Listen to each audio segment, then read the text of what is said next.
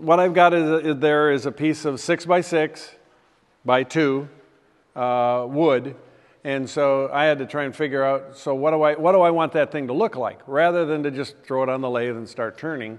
I wanted to say this is what I want this to look like, and so I just had a couple of I just draw a couple of little squares, however big, it doesn't really matter, and so 2 inches by 2 inches by 2 inches is 6 by 2. So I said, well, I can make it like this, which is kind of deep, which is what this was, and when you can't get too far down into the bottom, and then you end up having to gouge this out, and you get some fairly thick spots, which are prone to cracking.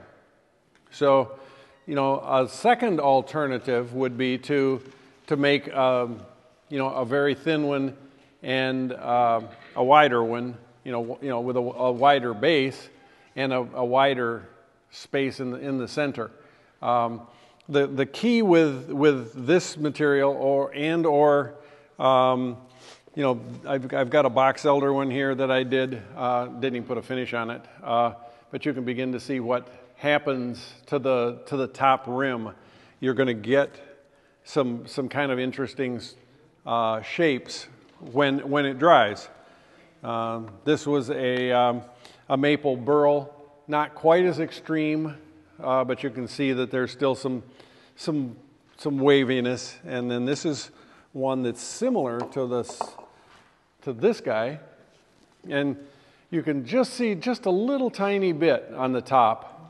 So what I learned from that is the longer that you can have the rim on the top, the more wave that you're going to get. So I'm going to try and do something that's similar to that bottom one.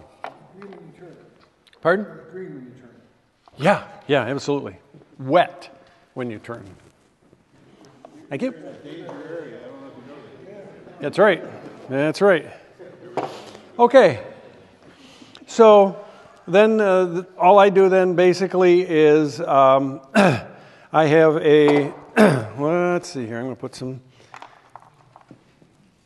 goggles on. Face shield is kind of hard. I've got an eye. I need to enlarge it, so face shield doesn't work very well, and also doesn't work well with a microphone. So these have a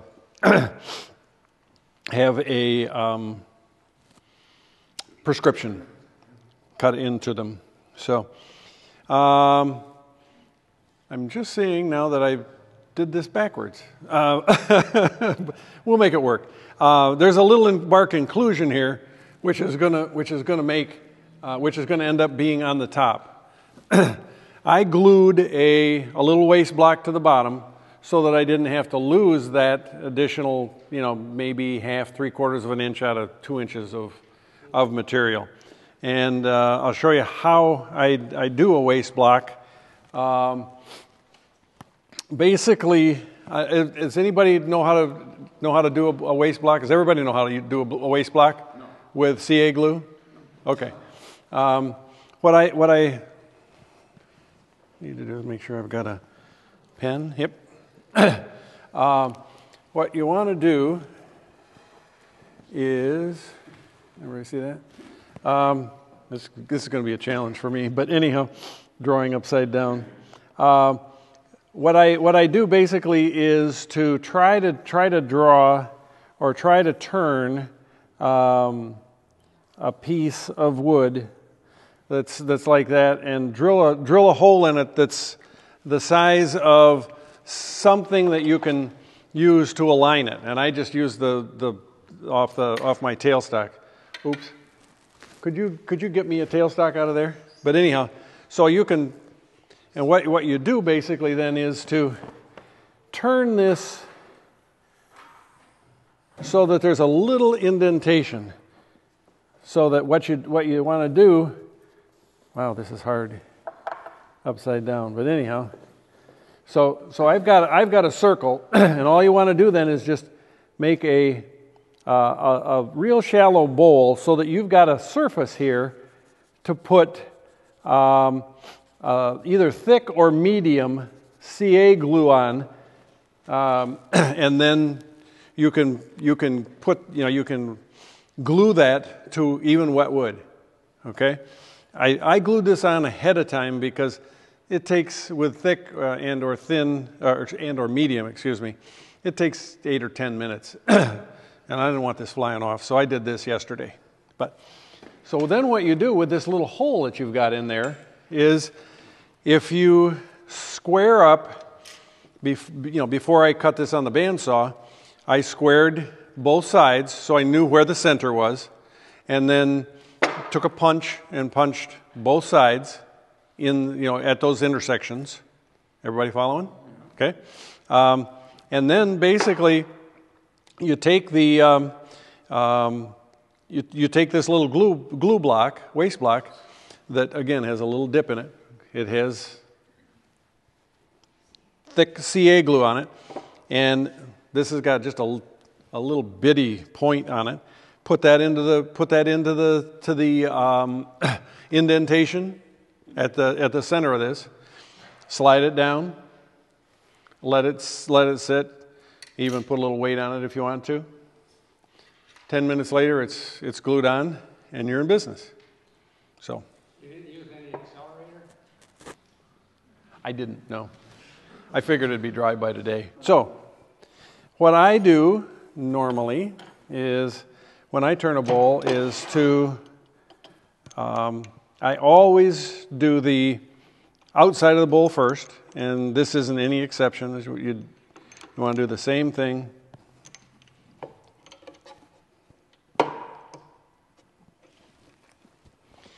And, yep, little one will work just fine.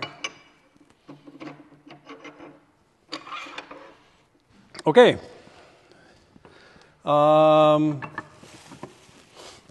So, I probably should have done this ahead of time. Did you cut that first on a bandsaw? Yeah, just a little easier.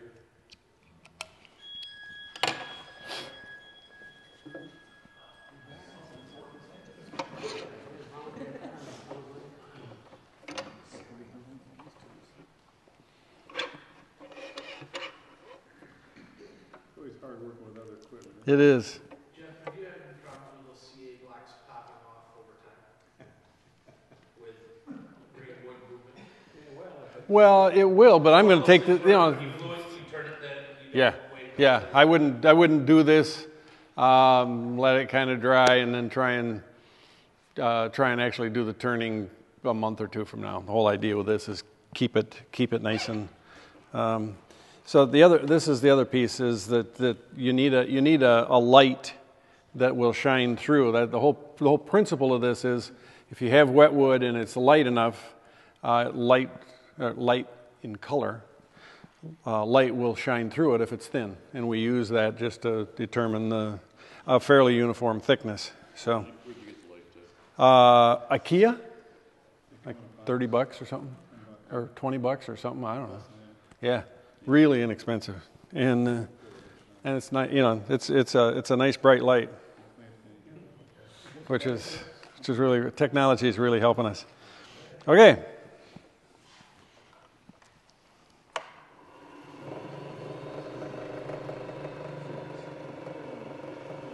Okay. Now I don't think this is going to be wet enough that I need to. I'm going to have a pocket full of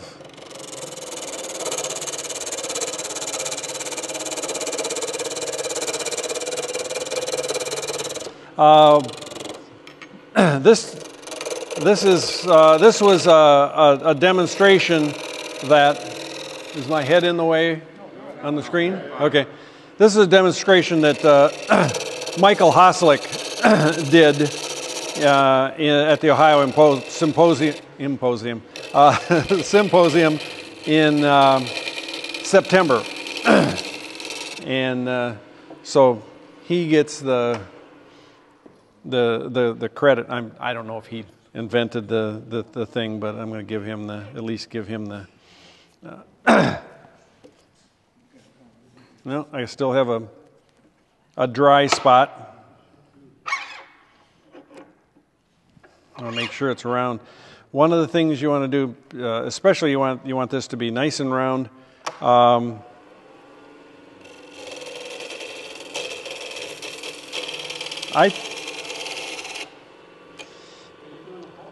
That's a pull cut as opposed to a push cut. It's it's basically just preference.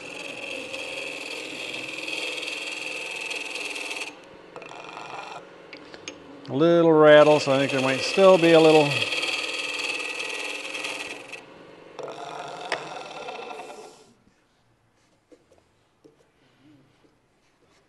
Almost.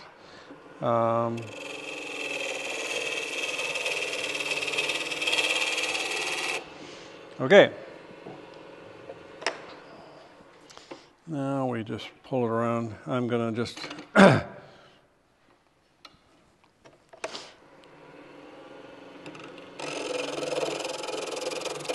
and a lot of people do things differently than I do.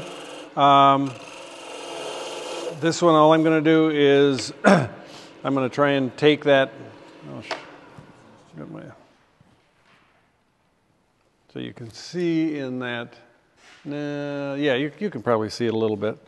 But I sometimes will just draw on the side of my piece just for reference, so I can kind of see what I want to turn. Obviously, as soon as I turn the lathe on and cut it. But that's just kind of a handy reference, just so it's in your mind, and hopefully then your body actually does the same thing. So now this waste block is a little wider than the base I want to end up with. I'm going to turn this over and just knock this guy off. I'm going to do one other thing, and that is true up this the rim. So I'm working on the bottom.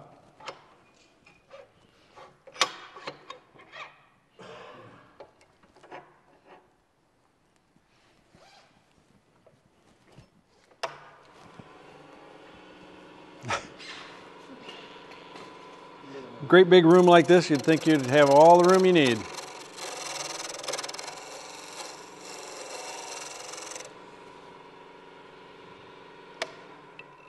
Yep, nice and smooth. Now, one thing you want to do, I've cut myself a couple of times, just take the edge off that.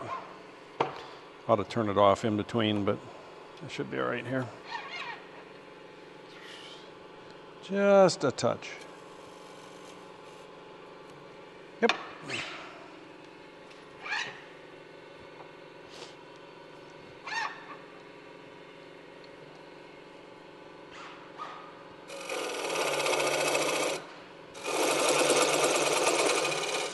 And this is one of those ones where Lyle Jameson will tell you, always kind of work on this on the side grain. It ends up being easier to cut the wood.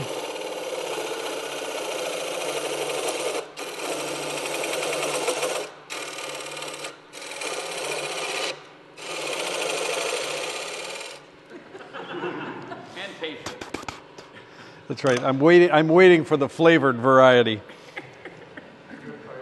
That's good.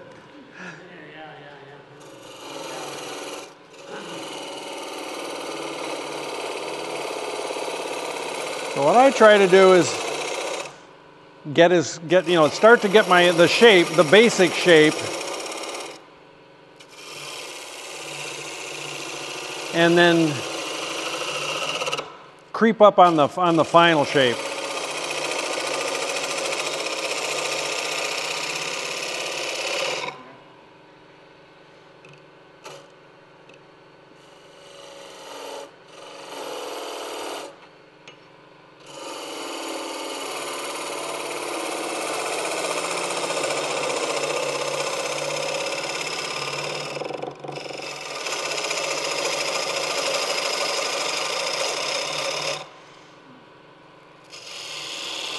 I just gotten in the habit of coming back and knocking that little piece off so you don't, and with dry wood, that's a good way to end up with a crack.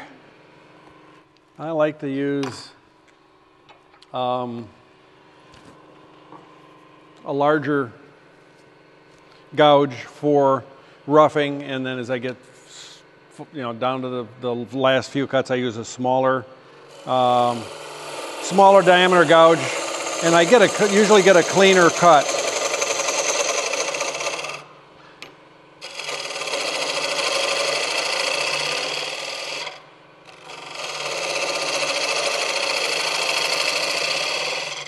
Hate to drag you through this, but I only had one piece of this left. So I do have, I contacted a guy in Oregon. I called Michael Hoslick and asked him where he gets his wet madrone. So he gave me the name of a guy, and I called him, and he has madrone because I thought maybe some of the people in the group would be interested in getting some wood and trying this. And he sells it for, I think it's $2 a pound or something. And so we can get some of this. A piece the size of this, a 6x6x2, would be $6 plus shipping. So roughly I don't know, $7, $8, $9, $10. If anybody wants one, so we can talk about that later. Yeah. They come fully waxed? No, it's just wet. Yeah, I didn't ask him how he does it. He says basically he just keeps the burls, and cuts them when somebody wants it. So, but I'll ask him to put it in a plastic bag. That'll keep the moisture in it. So, so we can get some if anybody's if anybody's interested in doing it, because it's a real easy project, and it's really fun. Well, I'm going to go the different direction. You can see with this piece that I'm trying to do, what I've got is, this is about a 2-inch glue block, and the piece that I want that bottom to be about an inch and 3/8, a little smaller than that. Yeah, so you can see on that edge right there. I'll take this off later, but I'm trying to get this down to that roughly that 1 3/8, so that I can get the shape that I want. So I'll pull that down a little bit more.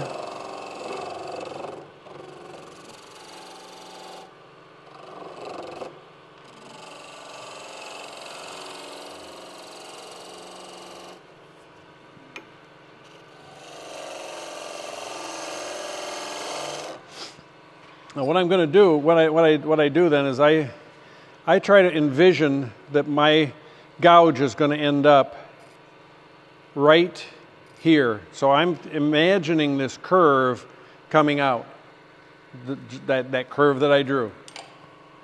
And that's part of why I draw, just so I get a sense of the curve and the shape. Okay. Go ahead.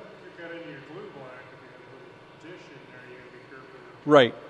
And I've got quite a bit of wood left. Doesn't look like it, but yeah, you're right. That's a good point.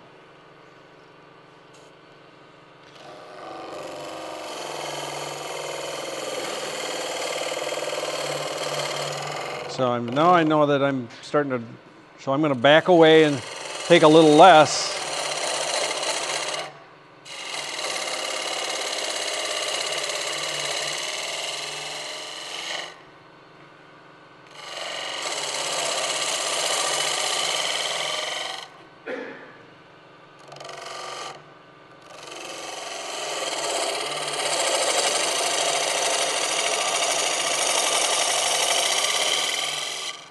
Okay, so I've got about a little over 1/8 of an inch there.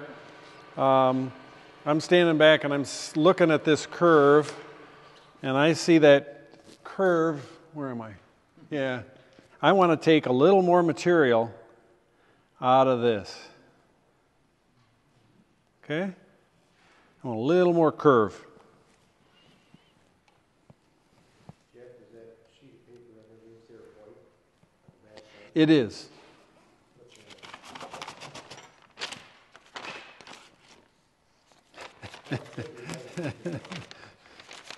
Ran my original on a piece of scrap paper. Yeah, that helps, doesn't it? A little bit. If I can get it. There you go. So you can see that curve needs a little more, needs to be a little more acute or deeper or whatever. Yep.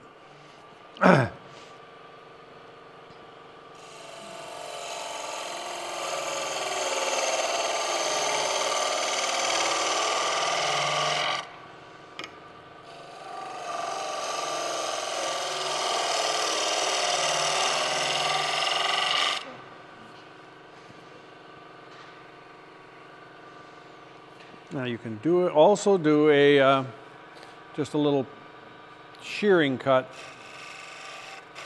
to get those curves to blend, because you start to have a difficult time riding the bevel when you're getting back here. I use my finger and I can feel that there's a little, normally I do this with a pencil, but there's a little bump right there. That's the low spot. That's the low spot.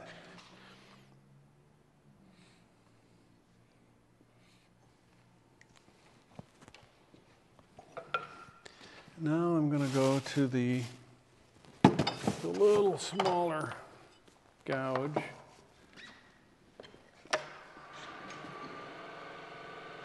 So when I get that, I'm going to sneak this up a little closer. This is how I catch these little high spots. And so I start right in the center of the high spot. Take a little bit. So I keep taking a little bit more off of each of the high spots until, again, this is a permanent marker. Pencil goes away a lot easier. You can still see a little bit there, so I gotta get a little more. That isn't bad.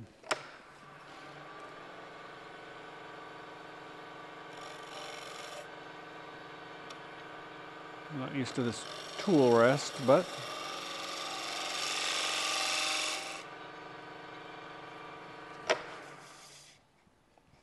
still a little mark there. You probably can't see it from that on that camera, but this is a little shorter and a little rounder.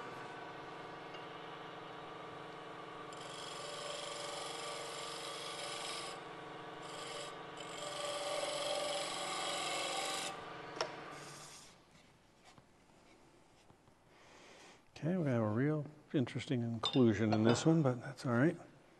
Okay. Pardon? If it stays, yeah. Now, one of the things that I'll be doing, as we get into the actual turning it to length, or to the actual thickness, is you want to keep this wet so it doesn't dry out. Is that water you're putting on? Yep.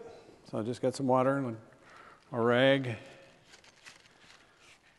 And you use that when you sand. I see one down at the bottom. I want a little different profile. This is the important part, is getting the outside of it, the profile you want.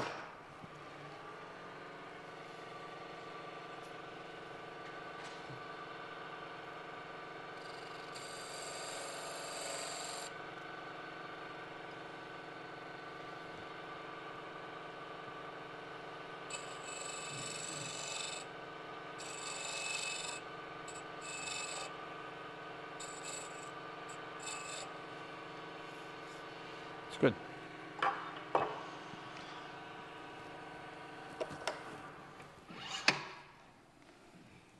So you can sand this while it's on the lathe.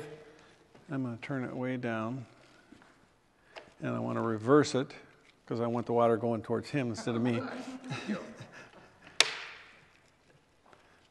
Let's see what happens. Yeah. And so you literally can just sand. It gets gooey. I usually just wipe it off on my pants.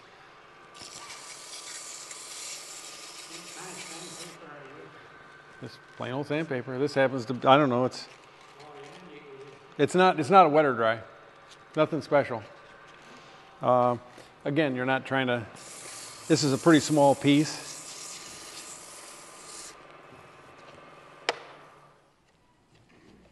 Yeah, looks good. I'll take it down to maybe 2, what did I say I was going to do? I said sand it down to 400. That's probably more than anybody wants to bear.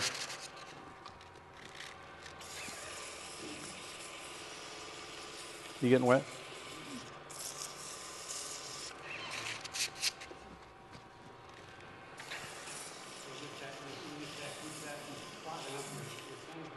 Yeah, and it also keeps the wood wet, which is one of the things you want. Yep. Now there's a little, nope, that was just a mark from the sandpaper. So, once again, just to keep the sandpaper from gumming up, 1, and 2, to keep the wood wet. As soon as, Right, yeah, not yet. It'll warp overnight. It's that quick. Might, yep. That's right. Okay. Now, I noticed that, and you'll almost always find this, that the, interesting. All right, we'll write it this way. That the glue block isn't dead center and it's not perfectly round yet. So I like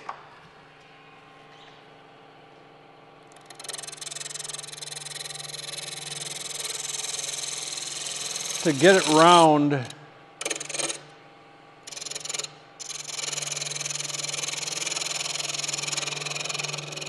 And I'm going to stay away from the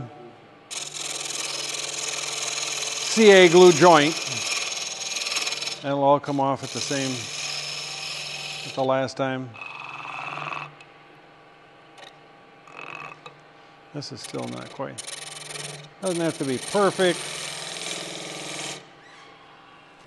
I have a gouge that I have, let's see, you can probably see it. Nope, can't. It's over here, okay? It's a parting tool. It's one of those diamond-shaped parting tools that looks kind of like that. And what I do on the edge of it, then at the top, is cut it on a little bit of an angle, about the angle of a dovetail joint. And then you don't have to fiddle around. You just kind of go right in. This has a little, you can hear that little click. You can see it's got a little tear out. Doesn't matter. Okay. So we're ready now to turn this around.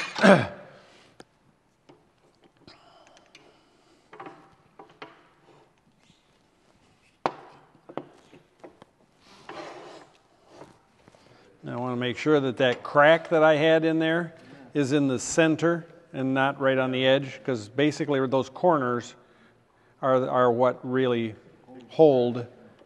So I want to make sure seems to work the opposite of mine, but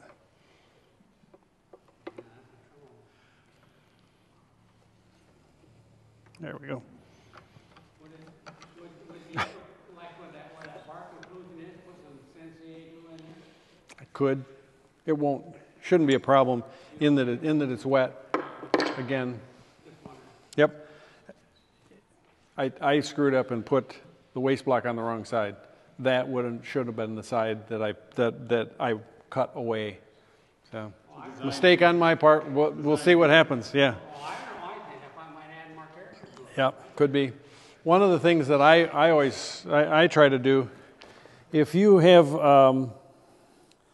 a block of wood, you will want to have, and the grain is like this, you'll get more deformation, more deflection when it dries, the further you are out towards the bark. So this log obviously was something that was like this. And so this one, you can tell I'm looking upside down. This one would have been best to have done like that, because you'll get more deformation up there, as opposed to down here, because this is really almost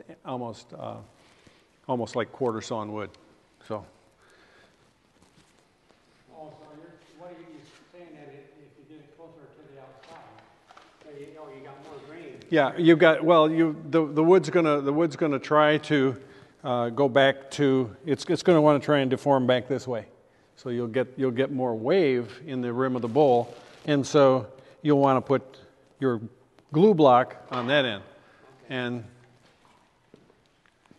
I know that, but I didn't think about it when I did this. So, John. Is there any reason you could not have used a screw center to start to get to this point? How can you use a screw center? Could. Yeah, you mean on the end here? Yes. Yeah, I could do that, because this is all lost wood. Yeah, just I've used that 3 or 4 times in 10 years. This is just not how my mind works.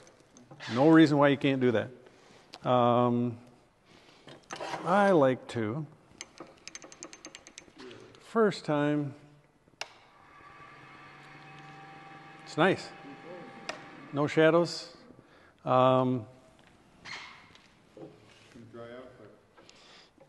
It will.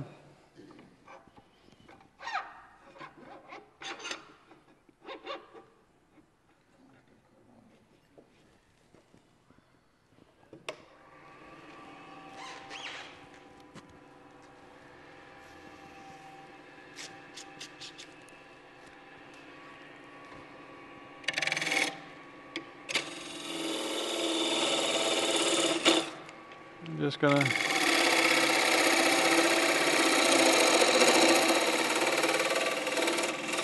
kind of hog this, just get some of this material off of here. Not a lot, but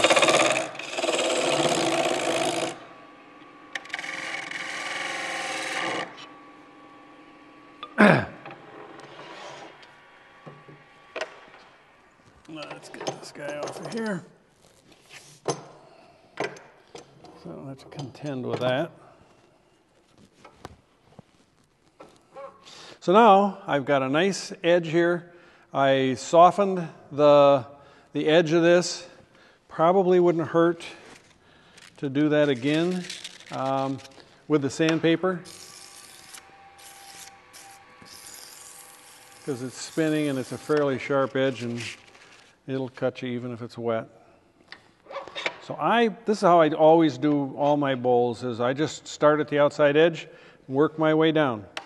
So all I'm going to do now, I can get rid of that.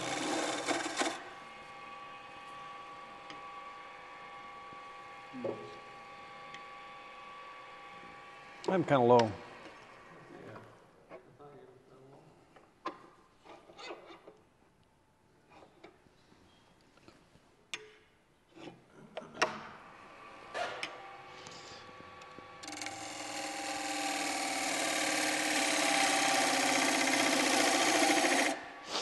What I do, I suspect a lot of you do as well, I always look for that edge of my tool to be parallel with the outside edge of the bowl. So if I could turn this. All right, we'll do it this way. No. So I'm always trying to envision a line on that bowl, on the gouge, that aligns with the outside edge. And so if there's a curve, I'm going to try to make that follow it. Now I'm still about an eighth. I'm probably going to turn my light on. See what we have. So you can start to see through. I'm going to put this up so you can see it.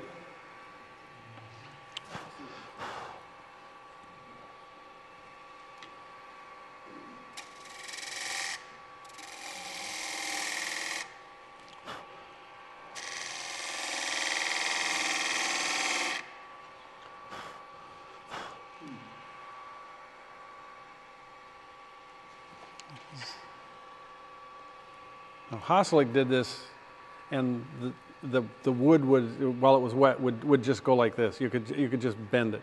He was probably a 64th of an inch or less.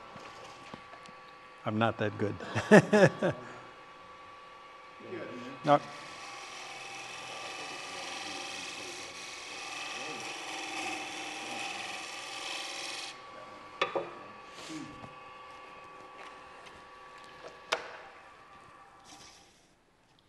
Now I've got a sharp, with that inclusion, I got a sharp edge, so I'm going to have to be careful. In fact, to be safe, I'll put a glove, probably, yeah. No, you're going to have so much mess all over your leg. Yeah, well, I brought some WD-40. WD-40, Yeah. yeah, that'll work. Yep, so I'm going to have this sharp edge coming around, so I'm going to have to be really careful that I don't get my hand on that. I always, just to be safe, I use this little thickness, and I just double check what I do is I visualize, and this basically the light replaces the need for this. I'm still I haven't done this enough that I, but it is, and I look down the outside edge, I follow the inside and look down the outside edge, and make sure that the airspace is about the same. Yeah. You can probably only do that with wet wood. With dry wood, Yeah, wouldn't doesn't, be near the, flat out doesn't work. Yep. you have to use a lot of water on that, I bet, to keep that lip stable enough for you to keep going. Oh, yes. Yep. Sanding it too? This edge is real sharp, and now that I got that inclusion there, I want to,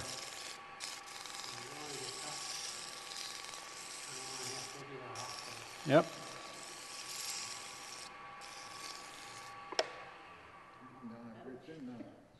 You got that right. Okay.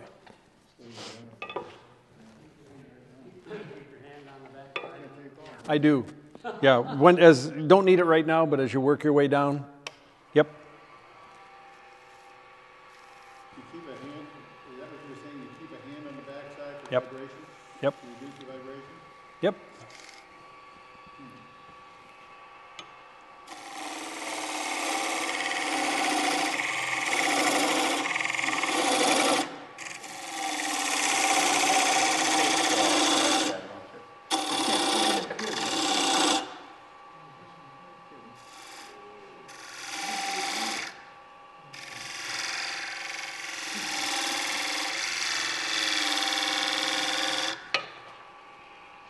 This is why I like this Now, little your black one. transition line that you're gonna have, is that what you're, using that, I'm looking for my little black gouge. It's standing up. That's why I can't see it. Pardon? the transition line, is that what you're using to scrape out of there? This one? Yeah, Yeah. Yep. so you're scraping that wire, okay. Right.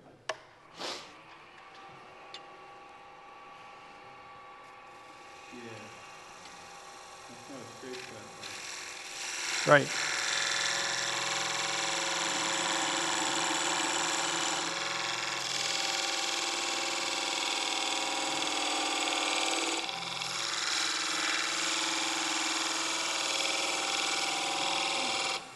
So you can see there's a little spot right there that looks like it's a little darker. Yeah, And I'm sure my fingers will, that's the joining line.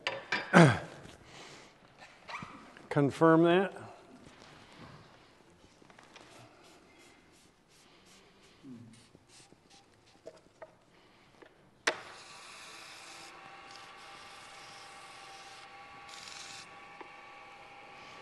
So this is where you put your hand on the back side. And I'm going to use the back edge and just do a little scraping, shear scrape.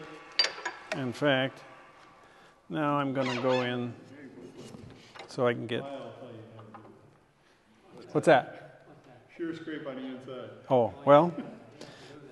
Do not. Danger, danger, danger.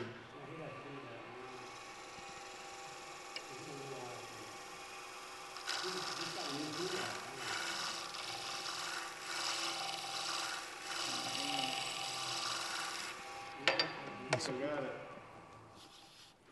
Surprisingly, that's still... More moisture, is that what you need? Yep, always want to keep it wet.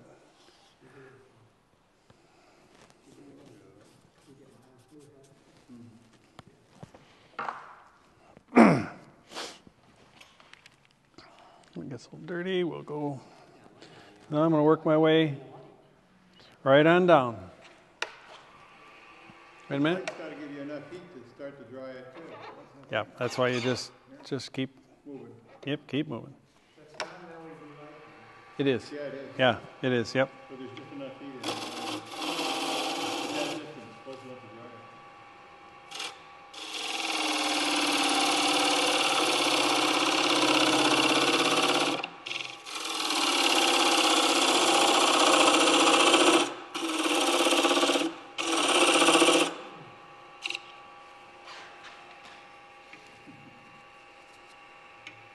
I'm also not used to using these goggles.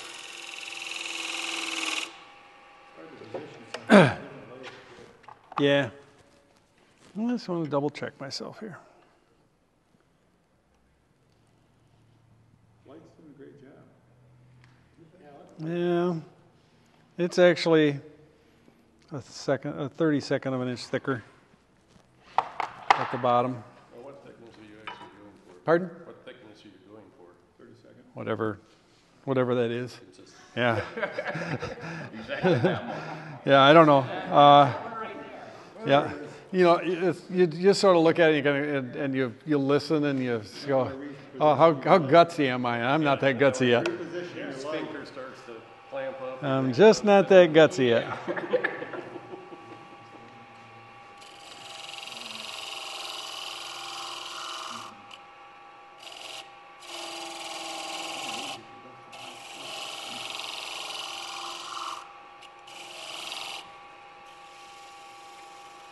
You got one spot there yet on the outside rim? Yeah, it's still there, but it's It always drives me crazy.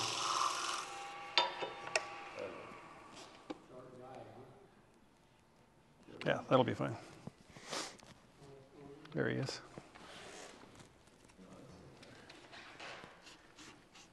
Why do you feel it wouldn't be easier to cut that center part out first, Cut what thinner part? the deep part? This? Oh, I could cut that now.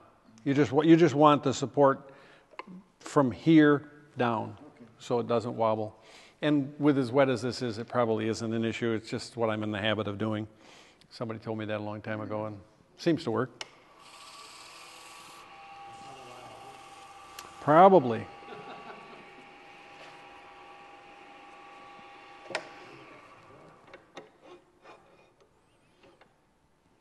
Yeah, I'm almost to the point where it would make some sense.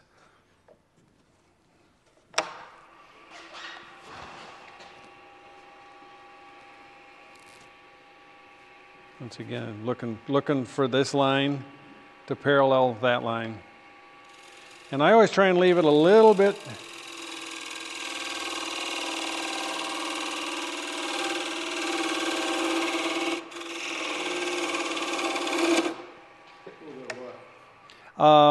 I leave it a little thick, so that I don't. I've got finesse with the smaller gouges later on. I am going to take some of this and get rid of it.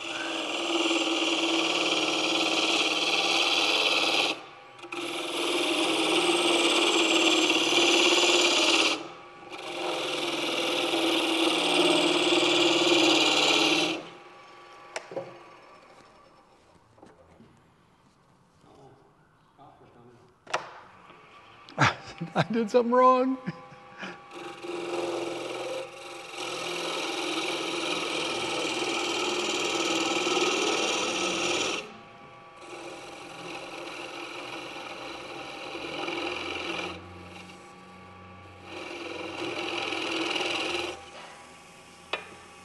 Okay, so now you can see there's a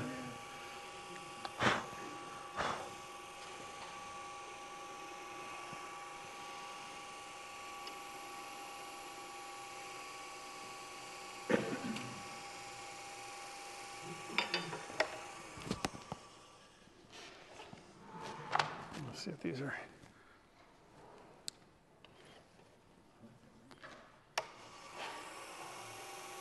Now I'm looking at that and I'm thinking that that spot right there looks to be about the same degree of redness as that. So obviously I got a high spot in the middle. I want to just double check.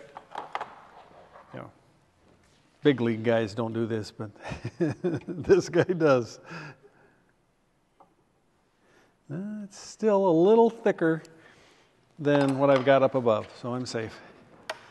But it is, yeah. I'm going to come back in.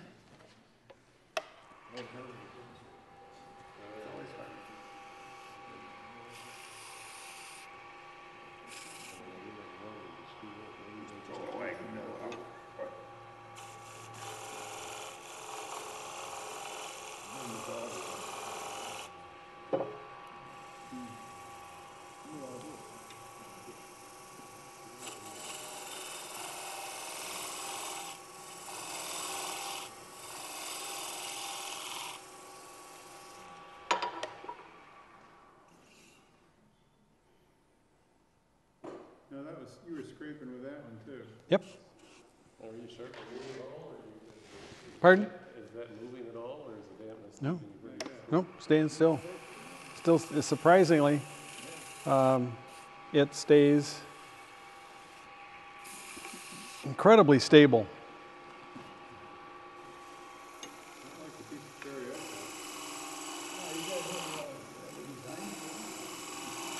Well, part of it is, one, the wood was absolutely saturated with water when we started, and I'm keeping it saturated so it's not drying and deflecting.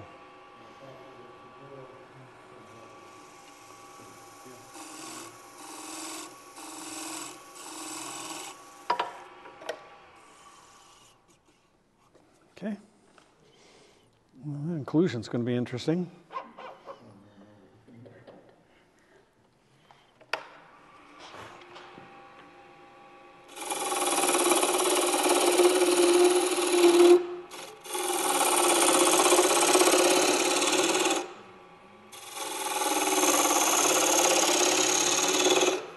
Sorry to drag you through this. Is a little, some of this is a little tedious.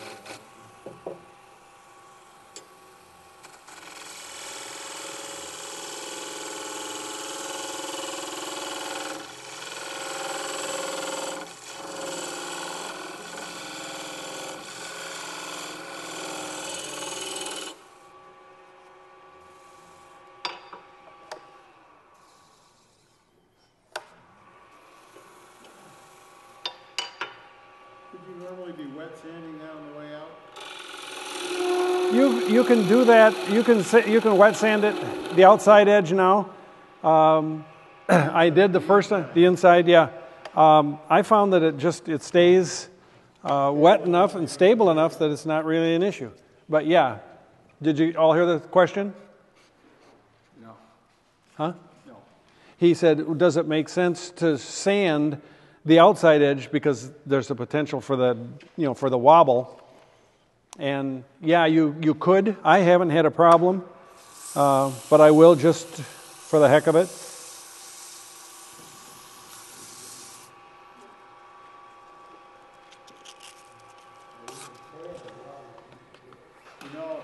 That's how I almost lost a finger last week. What's that? I should be standing out here, right? Well, you should just not be doing it with a tool rest. Yeah, yeah, yeah. Out here it's okay, because, See?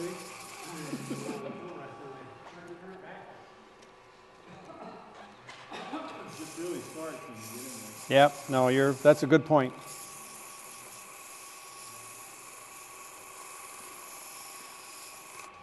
I'm in for some withdrawal in the bottom.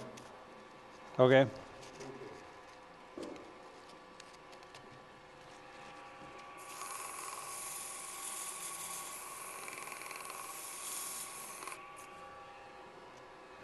Okay. Once again, Now, you're not going to use your light on the bottom. yeah, at some point in time you're going to drift away because it's going to be thicker at the bottom, and so But you also have the dry wood that's going to keep you from being able to reflect into it. yeah, and obviously I can't get in to shoot it this way. How are you going to reverse mount it? I'll show you. Okay. Just don't stick around. So I can see about where I'm at the bottom. Vacuum chuck, that's what. Yeah, that vacuum chuck will suck that thing right through. Yeah.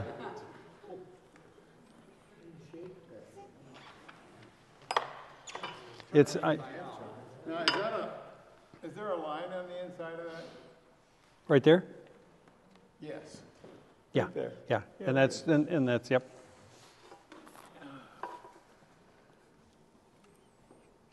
Yep, there's a little thin spot right there. In fact, I do need to try and get that out of there. You can see it now. Now I'm down far enough I can get this.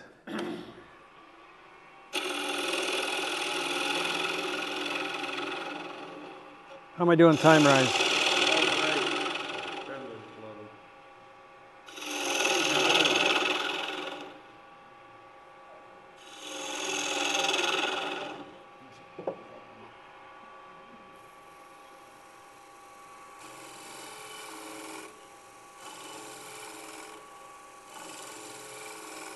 You just do it in a continual draw stroke.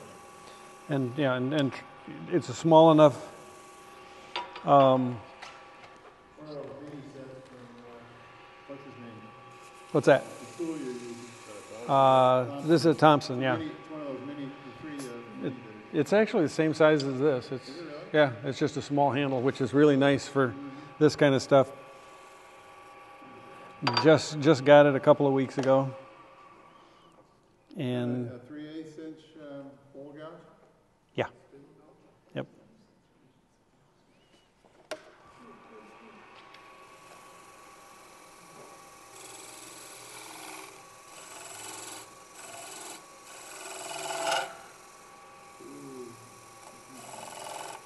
Kind of far away from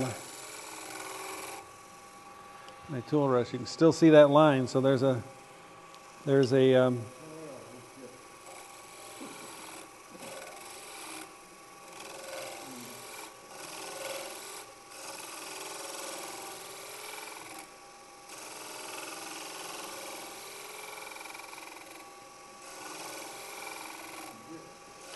I got.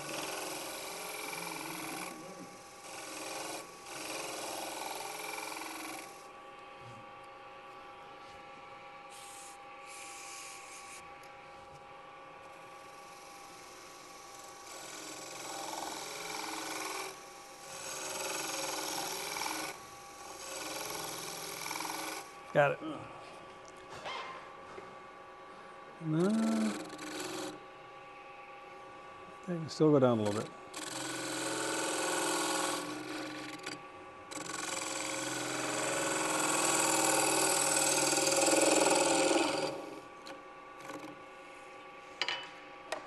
This is where you try and figure out where you want the bottom to be.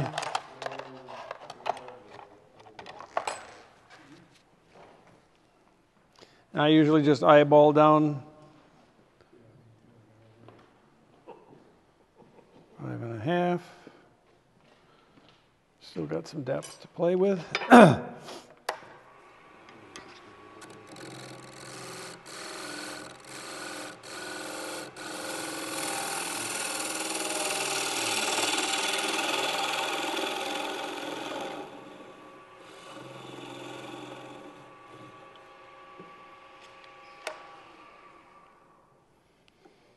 bottom of this, the corner of this, I can't get it any closer in there, so it's going to create a little bit of a challenge because I'm going to be a long ways away from my tool rest. Yep. More water. More water.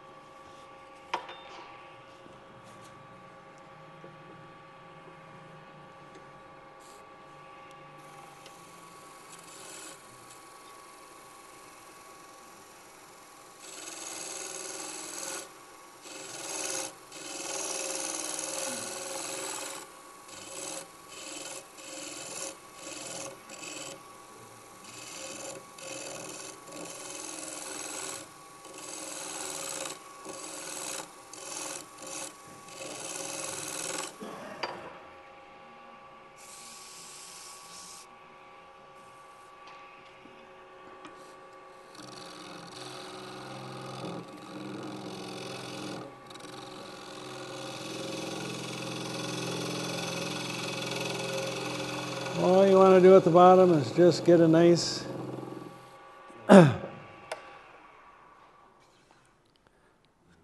smooth curve. Double check my depth. Yes, sir. I want the bottom to be pretty thin. The reason for that is I run the risk of a crack if it gets much thicker. And right now, I'm going to be I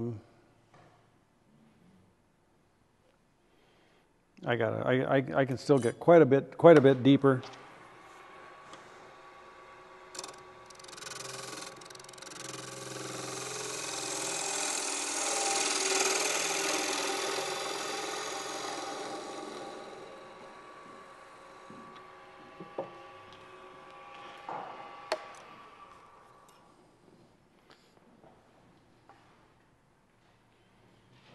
That's pretty good.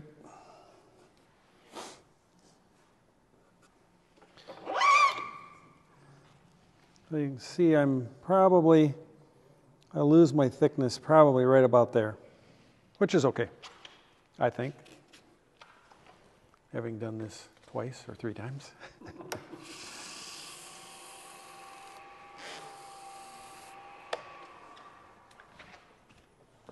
All right.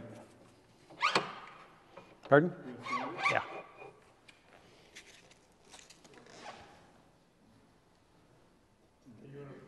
Jeff, can you briefly put the light on the other side for people over here to see what it looks like? Yeah.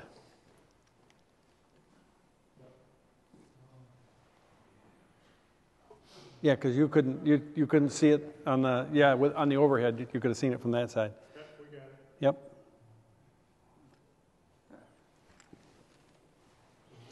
Okay.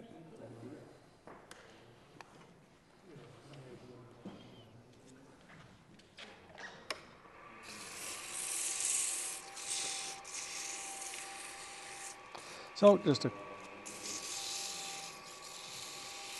I'm not going to get too carried away sanding this because if I keep it wet enough, I can still. Well, I'm going to take it off. I'm going to show you how I take it off and do the bottom.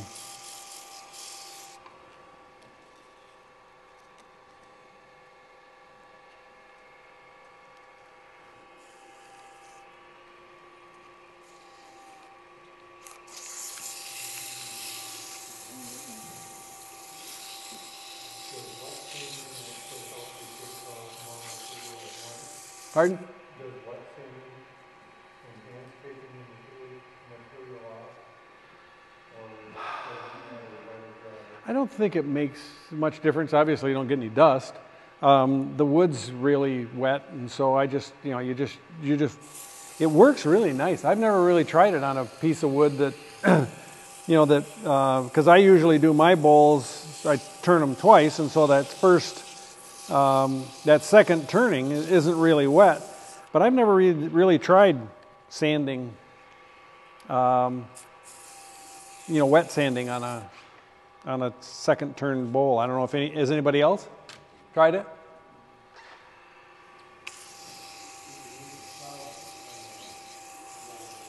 Yeah. And what, when you say solvent, that would be in your mind?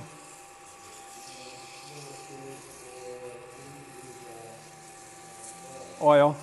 Obviously, then you're gonna be locked in whatever oil you want. Okay.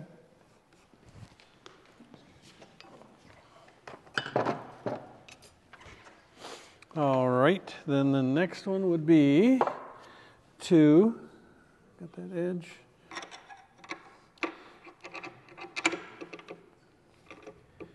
Take this guy off. Extra pair of hands. Wouldn't hurt. Yeah. Just hold it. I know, I've watched you do this, I've done this once myself. So you can see what I'm doing? If I take that away, you can see it. Yeah, there you go. Got the flat edge right there.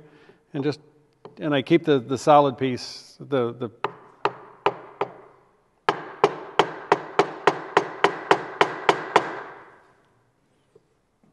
okay.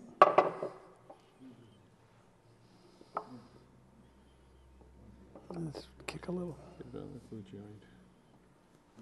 There you go.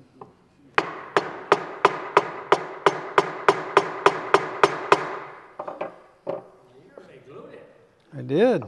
I didn't put much. I didn't think that I put too much on there, but Might not be on the metal real well. yeah, that's pretty good. Yep. There you go.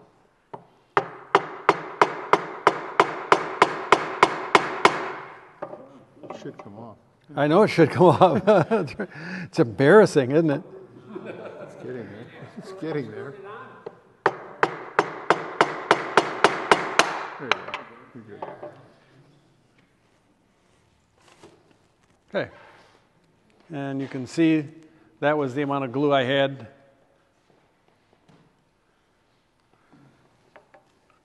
So now all we have to do, see if I can, I'm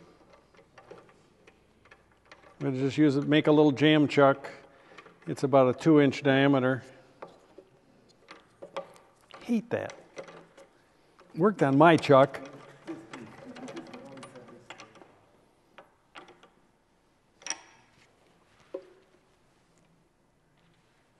Now let's snug that down just to be safe. That isn't bad.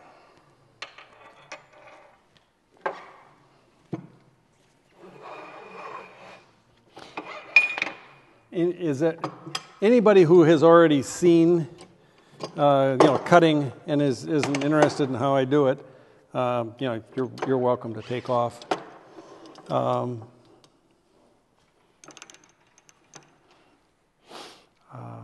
And how I remove the, what am I doing here? Oh, this guy. Yep.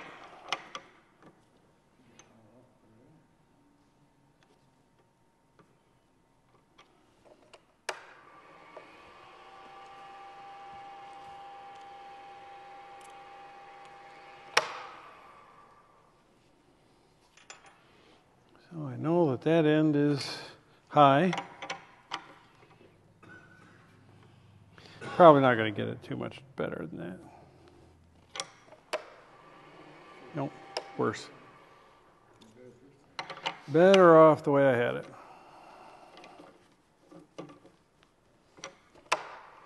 Yep.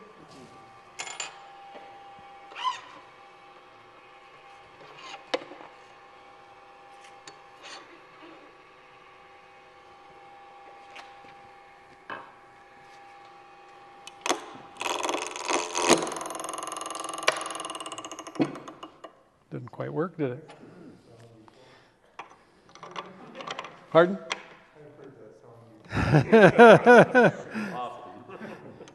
I should have pulled that up.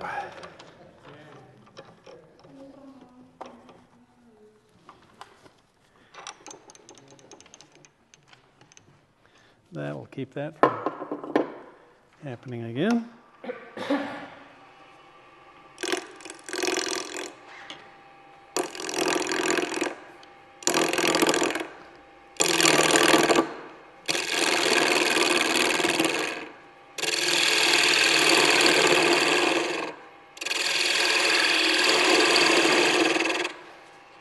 That's how Lyle will tell us to do it, right?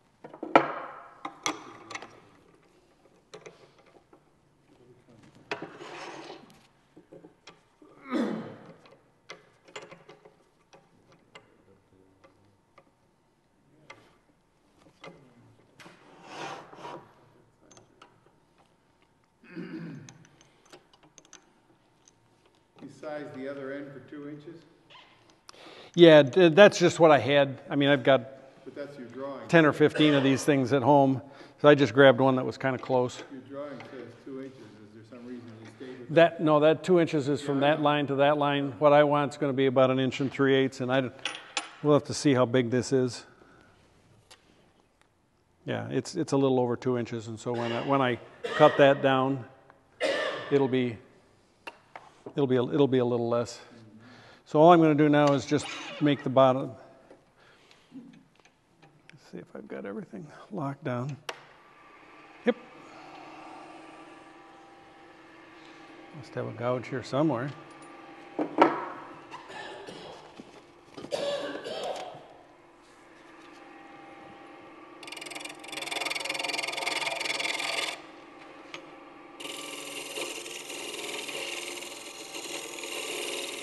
All I want to do with this is just approximate the curve on the bottom of my bowl.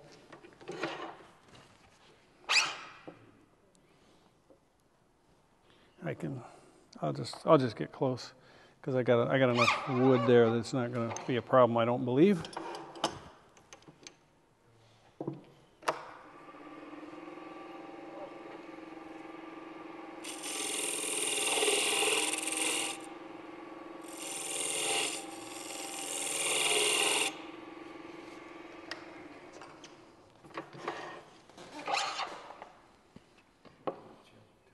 Yeah, that'll be good. And then I just take a piece of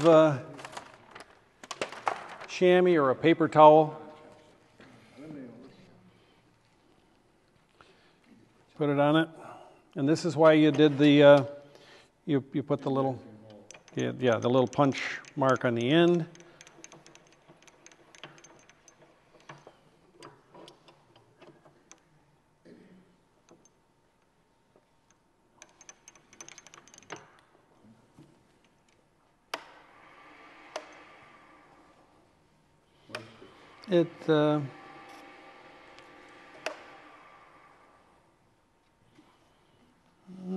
It's not bad, although it does look like it's a little off.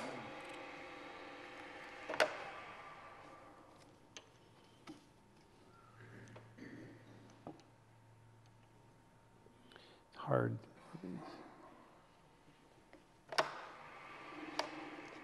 Worse.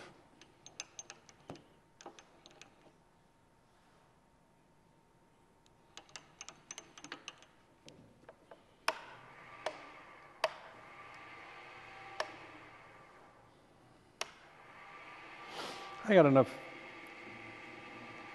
material that I can make it work.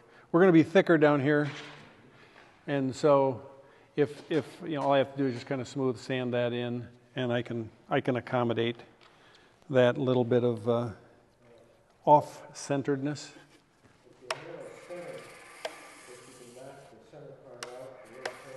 Yeah. Right. That's right. I agree. Yep.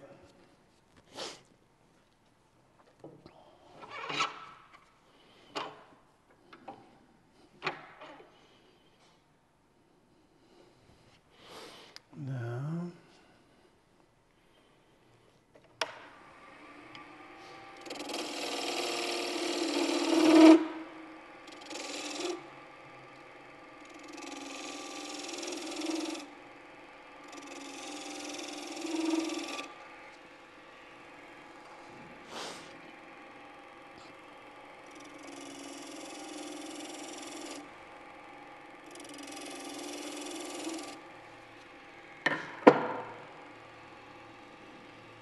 Okay. Now I'm going to drive this on good so I want to know how thick my bottom is.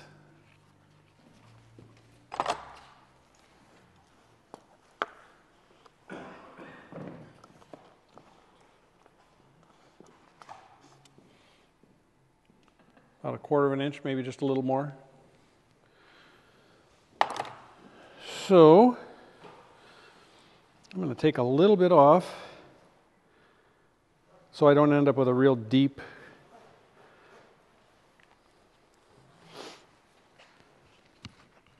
Yeah, it's always frustrating. You've had that happen, I'm sure. Go through the bottom. Quite recently. Hmm? Quite recently. I've got a couple of them at home.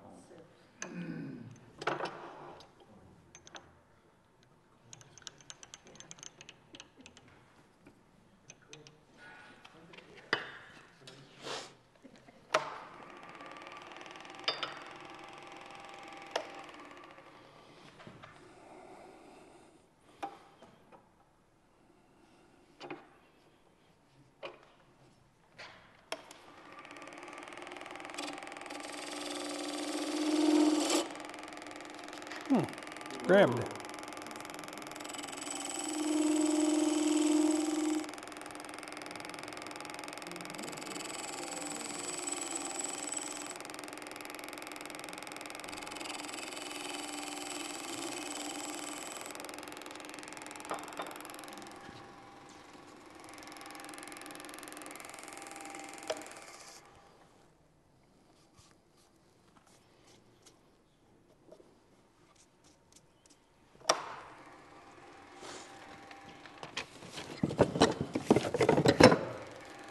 Do this with a parting tool.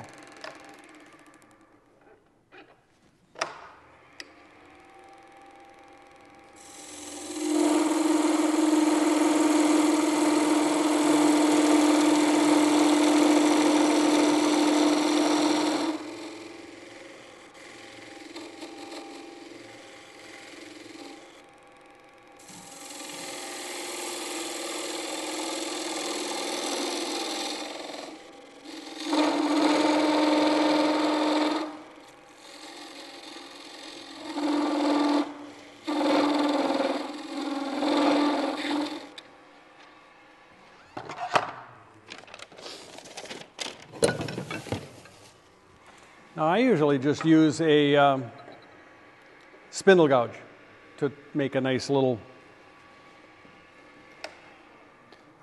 dish in the bottom. Obviously we're running out of real estate. And I could, just to be safe, see how much I have left.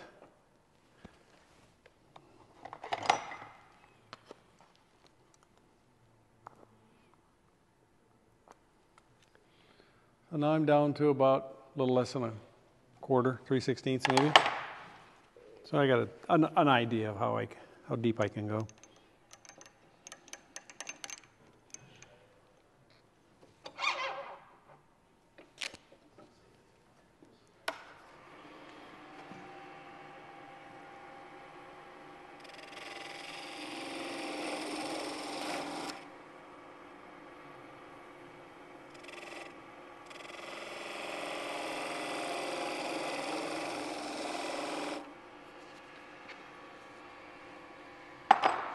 I got a really little one that I can use to get in really tight spaces.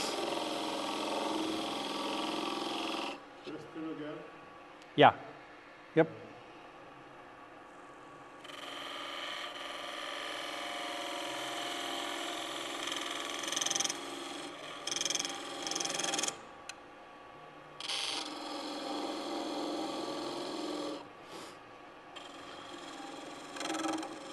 The outside curve that blends into your foot. Yep. There was quite a bit of chatter on the way down from that. Yeah. Are there ridges in there? I don't think there's ridges. I just think it's the off-centeredness.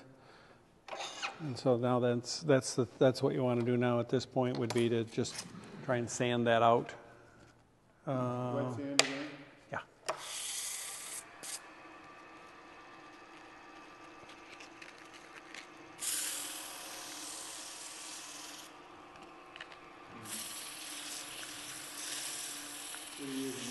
says on 150? Yeah, 120. 120, 180, 240. I'm experimenting with adding the in between grains. You know, so I'm going 180, 100, 120, 150, 180 to see if I can get rid of scratches, because I haven't been real happy getting rid of the scratches that I have on pieces, and so I bought more. You finish it after then after it's after Pardon? you finish it after it's gone through all its conversions? All I did with the one that was over wherever is to do I've got like 2 coats of